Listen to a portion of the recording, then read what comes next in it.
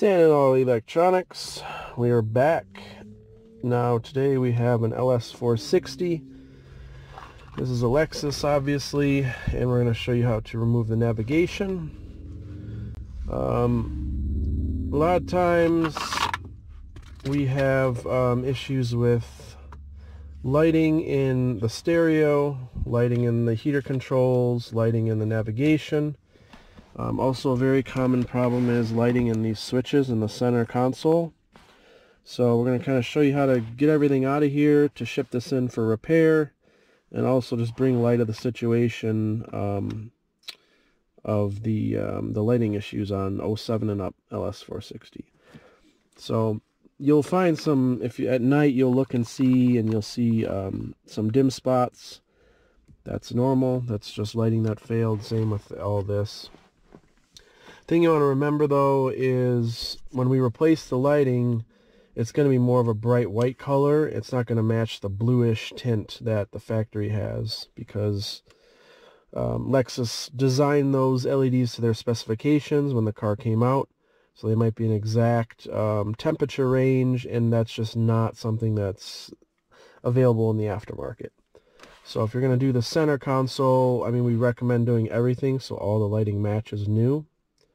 But that's up to you. So this video will kind of show how to remove everything and some tips and tricks and getting everything out, and some strange prices that we've seen from Lexus, and like this vent assembly. A lot of times these vents will crack and disintegrate.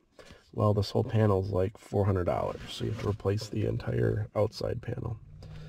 So that's it. Next step, we'll just talk about how to get it out. Alright, so for the removal, step one, this is going to be very similar to any other Lexus model in the GX video that you might have seen already that we posted, but you're probably going to need a 10mm with an extension, Phillips, and then a couple dash trim removal tools. If there's anything else that pops up, I will cover that. But first you have to remove these side panels here. And they just pop off, and the back slides forward. So pop off the front, and then these little sideways tabs lock in horizontally or vertically, or however you want to put it. So we'll just set that aside. Just set that in back. And same on the left side, or the passenger side.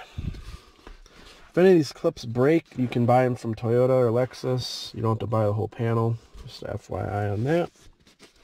These little plastic white clips. If the actual plastic breaks on this, you can actually plastic weld it back together. There's various fenders and whatnot that have plastic welders. That works very well. And then the next step we will get into in just a second. Alright, step two, we have to remove this piece right here. A little plastic trim piece that pulls straight out. Next we have two Phillips screws, or bolts, because they're also 10mm. This is securing the center console assembly to kind of the frame structure of the center console, if that makes sense. And I like to just put bolts somewhere where they won't get lost. Got to remove the shift knob.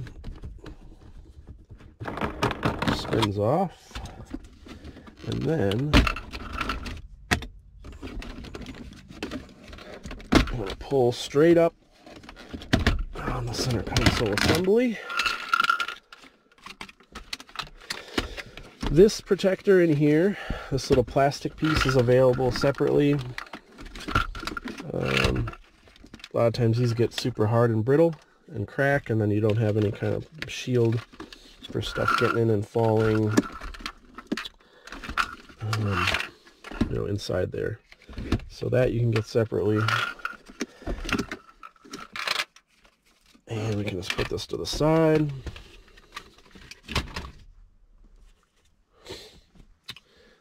Next is the ashtray and or storage console here. again, just kind of pops out of there. Now, you might have to do that to move the shifter out of the way. This is again held in by one plug there. Okay. Now we will move on to the center. Alright, next up we've got a screw on each side. And you can see where I'm accessing them here. Just like so. This holds the stereo assembly in.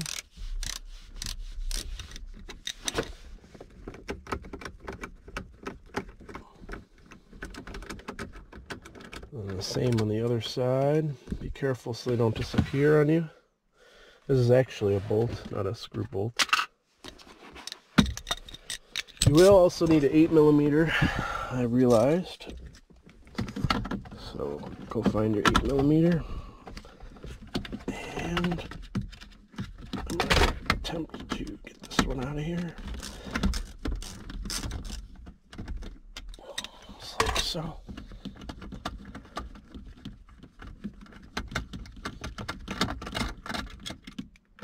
Perfect. Okay, once that's done, your stereo assembly should pop straight out of here. Although, could have some difficulties. Nope. There we go. So you don't want to, this material is very sticky sometimes and very soft, so you don't want to pry in between here, otherwise you'll leave a mark or tear this at worst case. So there's a little bit of space on the bottom. You can kind of get a tool in and then twist. Same on this side. Get that tool in there and just twist it so you can get your fingers in there and pop it out just like that. Okay, and then this, I'll see, this is going to be difficult because I'll just take it out. We've got to get in there deeper to get the navigation screws out. So I'm not even going to mess with it. All these connectors, they just have little push tabs. You push the tab and then pull at the same time. And then that'll come out. And your stereo's free. Okay. Now here's where you're going to need that 8mm. Right there. There's going to be 2 screws on the far left and then the far right side, way up there. So find those screws and take them out, 8mm. I'm going to get those loose and then we'll be right back. Okay, I got the 2 screws out. They're very small. This 8mm, or you can use Phillips again. And these 2 screws are the only 2 screws holding this entire assembly in. Now, you need to be careful, like I said, because these top vents, this top trim up here is very fragile and brittle over the years. So you don't want to pry up there and have it break and crumble, because that's what's going to happen to you. Very gently, again, there's tabs on the bottom, there's tabs on the top. Just work it loose carefully. Don't stick anything in between the dash and the trim, because you're going to ruin your dash more than it's already ruined. This dash was replaced, so it's brand new from the Lexus recall or whatever they had on the sticky dash.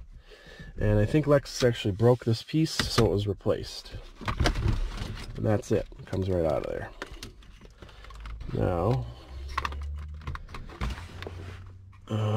let me switch angles here. Actually, no, we can do it this way. Alright, so there's a bunch of wires back here. Obviously, disconnect them all. Some wires, some plugs might not have a wire. Just keep that in mind. So you're not searching forever to find, missing wires or whatnot. So that's it. Just remove everything, and your assembly is free. Now I'm going to mention again this foam, because I love talking about my vent foam here. Since this panel is actually replaced somewhat recently, it's actually a picture of what the foam looks like when it's all intact. Just turn this. Oh, that's good. So here you can see how wide that foam goes, and it seals it to the duct. So that's what I'm talking about. And then when you close it, you have that foam sealing the gap between the vent and the duct. So does that make sense now? So when the vent is closed, you're not going to feel air, and that's how it should be. And again, these little clips are available. If you lose them or whatever, you can just call up Toyota and get them. And yeah, so that's all we got. Alright, so after the removal, we got a pile of parts here. You might be wondering what to ship in, what not to ship in. Well, we don't need this entire assembly. It's just going to be hard to ship, expensive to ship, and it's going to break. So really, all we need is the display panel assembly from behind here. So remove your plastic trim, keep that safe so it doesn't get broken. The center console, again, you can remove these switches, pop them out of the back side, and then just send the switches. We don't need the entire panel. If you're sending in the stereo, no big deal. You can send the whole stereo because it's all complete. Just be careful when you're shipping it, because these have little legs coming out. You don't want these to break in shipping, because that would be very bad. So that's it. Hopefully it's pretty straightforward for everybody, and we can get your lighting working again. So thanks for watching. Take care.